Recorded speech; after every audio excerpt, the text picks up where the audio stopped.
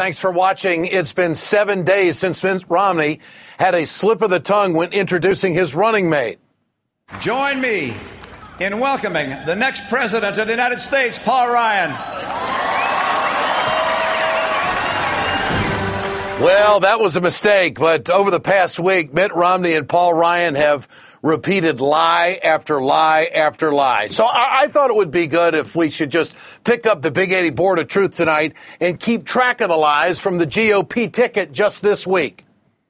There's only one president that I know of in history that robbed Medicare $716 billion to pay for a new risky program of his own that we call Obamacare. Oh, the Medicare lie, that is a big one. And it helped create more lies to benefit Paul Ryan. This man said, I'm going to find Democrats to work with. Found a Democrat to co-lead a piece of legislation to make sure we can save Medicare. Simply not true, says the very Democrat Mitt Romney is talking about. Senator Ron Wyden of Oregon said Governor Romney is talking nonsense. I did not co-lead a piece of legislation. Now, let's see. That's 2 lies so far. What else is there? Bob played me a tape of one of the ads that President Obama has out there, and I just scratched my head. He talks about how wonderful it is and how we're adding jobs in the coal industry and producing more coal. And I thought, how in the world can you go out there and just tell people things that aren't true? But the president is telling the truth. Since 2008, there are more coal jobs and there is more coal production in the United States. Well, the lies just keep on coming. Remember this one? Going out and saying he's going to take the work requirement out of welfare. How in the world could he not understand the power of work?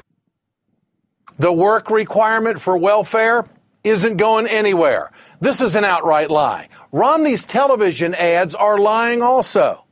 So now the money you paid for your guaranteed health care is going to a massive new government program that's not for you. It is for seniors. Obamacare helps seniors pay for medicine and preventive care.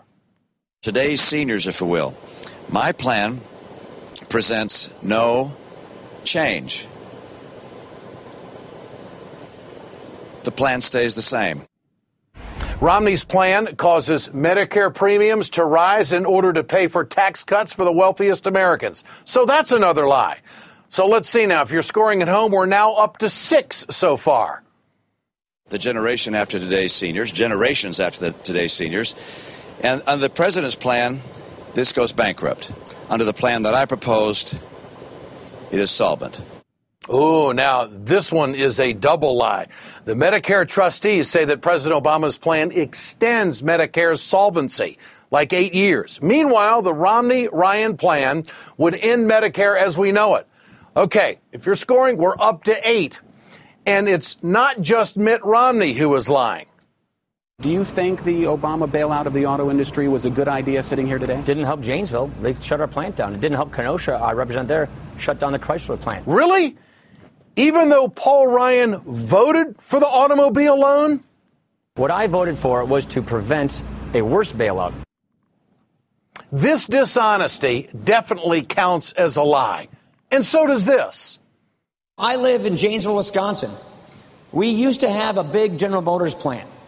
A lot of my high school buddies worked at that GM plant. That GM plant was shut down in 2009. I remember President Obama visiting it when he was first running, saying he'll keep that plant open. One more broken promise. Now, here's the problem with this lie. The factory Ryan is talking about was closed under George W. Bush. Good afternoon. I'm Eric Franke with this C3 KTGO update for Tuesday, June 3rd. Rising gas prices and a sluggish economy forcing the hand at General Motors. Topping our news today, the decision to close Janesville's GM plant. So we're in double digits now. 10 lies in a week. What do you think? Can we make it 11? You had asked for stimulus money for your district. Is that accurate? No, Is that report accurate? I never accurate? asked for stimulus. I don't recall that. I haven't seen this report, so I really can't comment on it. Getting tired yet? I never asked for stimulus money. This isn't just a lie. This is the height of hypocrisy. Listen to Paul Ryan talking about his stimulus vote in 2010. I assume you voted against the stimulus, and I'm just curious if you accepted any monies in your district. No, I'm not one who votes for something and then writes to the government to ask them to send us money. I did not request any stimulus money. Ryan has successfully lobbied for federal stimulus funds since 2009. As recently as 5 months ago, Ryan was still securing federal funds for his district. Now, letters show Ryan's signature on requests for money to invest in green technology and alternative fuels. Now, we would applaud the congressman from Wisconsin for the use of good government programs if he wasn't always lying about how bad they are.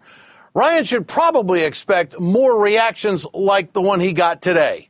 Who have epitomized what the American idea is all about. Why did you lie about accepting Who have epitomized...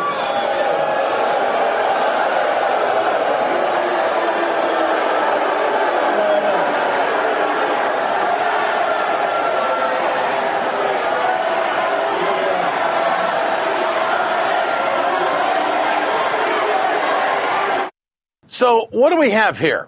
Can you blame the guy for standing up? Because we've got now 11 lies in 1 week. 1 week, 11 lies. Now let me pull a mitt here and make this real easy for everybody to understand. That would be 11 lies and 0 lies from the Obama campaign. Romney and Ryan set a high bar for themselves when it comes to deceiving the American public, don't you think? You think they'll get into double figures again next week? Get your cell phones out. I want to know what you think. Tonight's question: who's a bigger liar, Mitt Romney or Paul Ryan?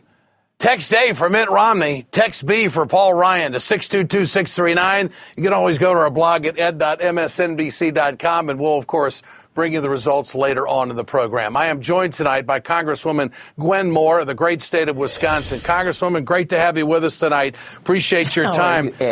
You're on the Budget Committee in the House, which, of course, this is the committee that Paul Ryan chairs. Is he a hypocrite? Well, Ed, I feel very sorry for Paul Ryan because Paul Ryan hails from a district that leans Democratic, and so he has done the right thing in stewardship of his district. He has sought stimulus dollars. He sought very, very hard to keep the Kenosha plant going, and I was on a letter with him and with both our senators, Senators Feingold and Senators Cole, trying to get money out of Treasury to retool the Kenosha plant because I was born in Paul Ryan's district, and I have a great deal of affection for that community.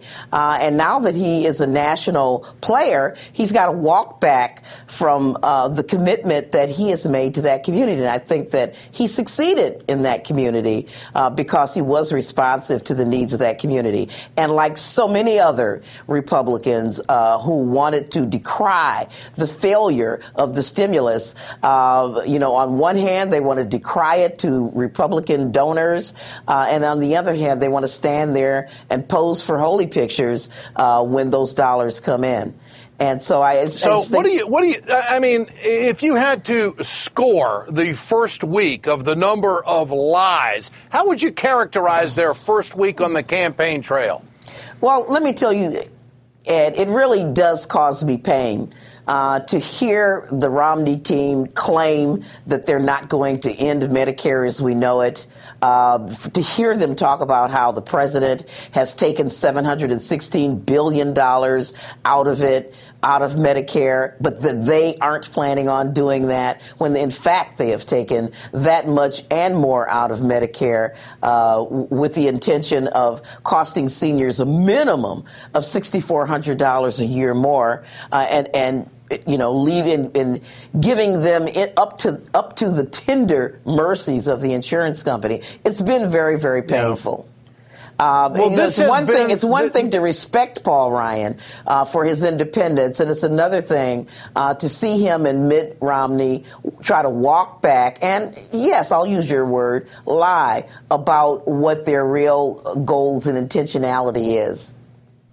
I don't think the Democrats in any way, shape, or form can be afraid to tell it like it is. What these two candidates are doing on the campaign trail in America, they are repeatedly lying to the American people. Congresswoman Gwen Moore, great to have you with us tonight. Thanks for your time. Now let's turn to MSNBC political analyst Richard Wolff.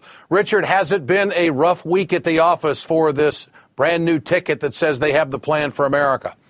Well, it's not exactly been great, let's face it. You know, Mitt Romney wheeled out that whiteboard, and one of the signs that you've got that this ticket is struggling here is that they're trying to bring the candidates back together again. What you want to do in any campaign, once you get a VP pick, is send them out to different parts of the country. That's where you maximize your reach.